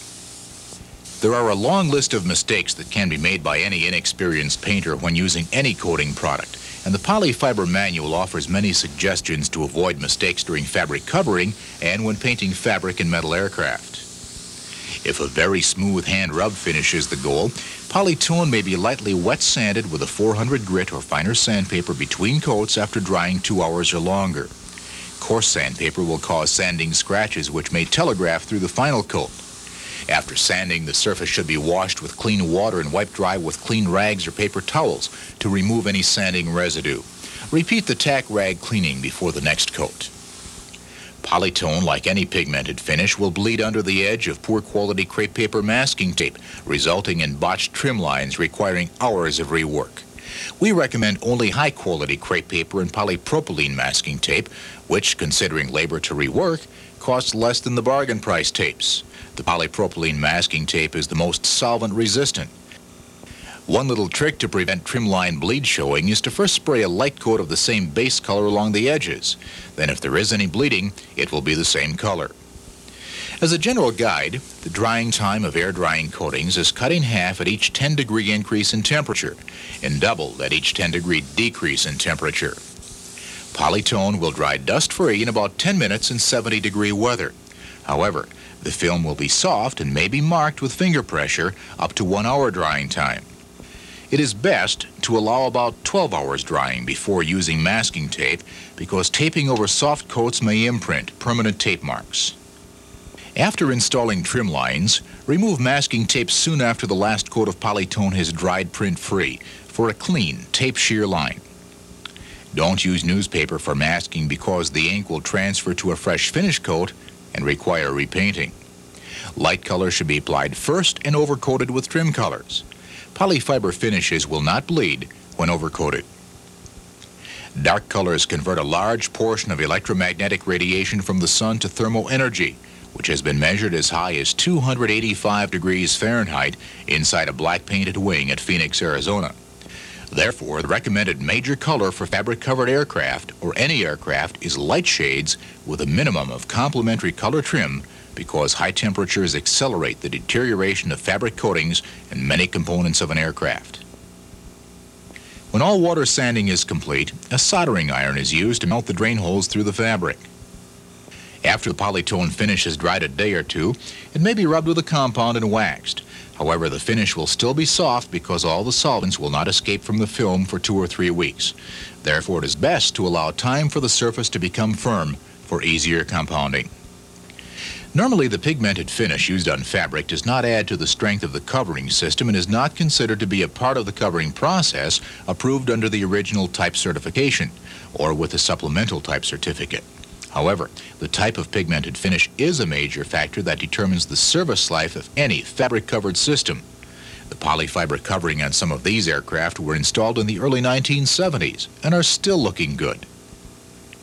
Any type of coating which will not flex and stretch the same as the polyfiber subcoats and allow the fabric to carry all the air loads at all temperatures, especially after aging in the sun and hot climates, will crack. Therefore, we strongly warn against using brittle automotive enamels relabeled and sold as aircraft metal finishes, and pigmented butyrate dope is a finish over polyfiber covering materials. As a wrap-up, I want to discuss the durability of covering materials and finishes in general. There are hundreds of aircraft owners and former owners who will agree that the combination of polyester fabric and modified or unmodified cellulose dope coatings and automotive finishes do not give years of trouble-free service. Cracks and peeling from the fabric are the major complaints. We talked with Bill Biles, an aircraft refinisher in Southern California. Bill only recommends the Stitz polyfiber process and provides a 1-year warranty. If requested to cover with any other method or system, no warranty is provided. Polyester is best used on aircraft when it is allowed to absorb all the flight loads with flexible, good bonding coatings used only for protection. This 6-month-old wing covering is off an aircraft that was recovered and put back into service using the polyfiber STC number, and according to the records and logbook, only polyfiber materials were used. However, this fabric is coated exclusively with an FAA-approved polyurethane primer and finish, and its characteristics is typical of all brands of fast-drying, high-gloss, acrylic-based polyurethane coatings competing for the automotive repainting market. The finish in subcoat is brittle at room temperatures and becomes even more brittle as the temperature drops. When the coatings are flexed, they snap like glass and peel off with less resistance than nitrate dope, leaving the fabric bare. We've seen the flammability of the other coatings and will now check the flammability of this acrylic-based polyurethane on polyester fabric, which is advertised as being non-burning. It ignites at a higher temperature than cellulose coatings. However, once started, it burns longer and just as hot. The discouraging experience of an expensive covering job gone sour has caused many former aircraft owners to take up other types of recreation. A close inspection of fabric-covered aircraft tied down at small airports and questions to the owners can be very educational and possibly prevent making expensive mistakes. With a little experience and reference to the manual, it is easy to recognize the different types of covering materials rather than depending on the logbooks to be accurate. False and incomplete information in the aircraft records is quite common when describing the covering materials used. All polyfiber fabric is identified with a stamp at 3-foot intervals. Remember, the first coat Polybrush has a red oxide tint and is also available untinted. Polyspray is an aluminum pigmented coating. When a fabric sample is available, a burn test also sets the polyfiber coatings apart from cellulose and acrylic-based polyurethane coatings. Firm thumb pressure on a fabric panel which leaves a temporary depression is an easy test that distinguishes the polyfiber coatings from all other types of solvent-borne coatings. If it ringworms or peels off, it isn't polyfiber coatings. As for the durability of finishes, there's no finish that will match the unlimited service life of properly protected polyester fabric. Even the best brands of the most durable type of metal finishes on metal aircraft stored outside in the southwestern sun in adverse weather start to lose their gloss in about 8 years. The high-gloss, fast-drying, brittle acrylic-based polyurethanes developed for the automotive repainting market and widely used to paint metal aircraft and unfortunately many fabric aircraft start to deteriorate and become dull in about 3 years when exposed to the sun and weather. It is common knowledge in the paint industry that epoxy finishes are about as durable as synthetic enamel. After about 2 years exposure, they start to chalk. Years of observation, experiments, and weathering tests with all types of fabric and coatings by Ray Stitz indicate the best compromise if the aircraft will be stored in a hangar, not exposed to severe environmental pollution, is aircraft quality polyester fabric protected by a thin, light, non-tauting, non-flammable, good bonding, flexible coating system, which is easy to repair and can be rejuvenated and refinished when the need occurs, and a gloss maintained with a good wax polish. The polyfiber covering system with Polytone finish meets that specification.